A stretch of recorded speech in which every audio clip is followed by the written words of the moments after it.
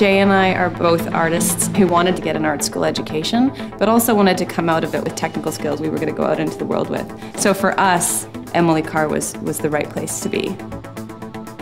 What I loved about my industrial design education was that it was really rooted in problem solving and storytelling and how to think as an artist and understanding the story behind design and behind art and the why behind the making before actually jumping into doing it. I always wanted to go to art school and make art, but I wanted film to be the medium that I used. So for me, Emily Carr offered the right combination of the technical and the conceptual. We focused on concept and the story and crafting that before we even picked up a camera. Leah and I started Giant in 2008, and today we're a team of 12 people, and we tell stories through video.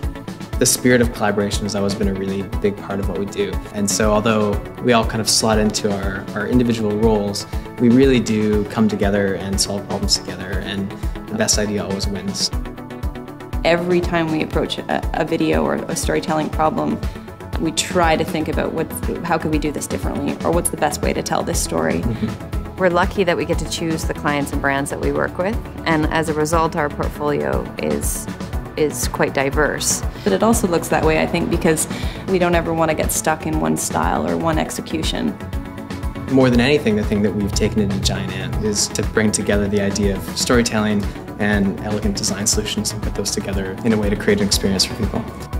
Really trying to understand who we're talking to and what we want them to feel and why are they listening and why do they care before we start telling them anything. Leah and I met at Emily Carr, and after doing our own thing for a while, we just really decided that whatever we did in life, we wanted to do it together.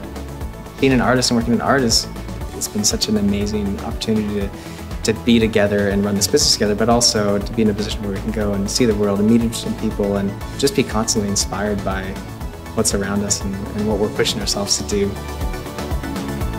It's not a boring job. We are really lucky that we get to come here every day.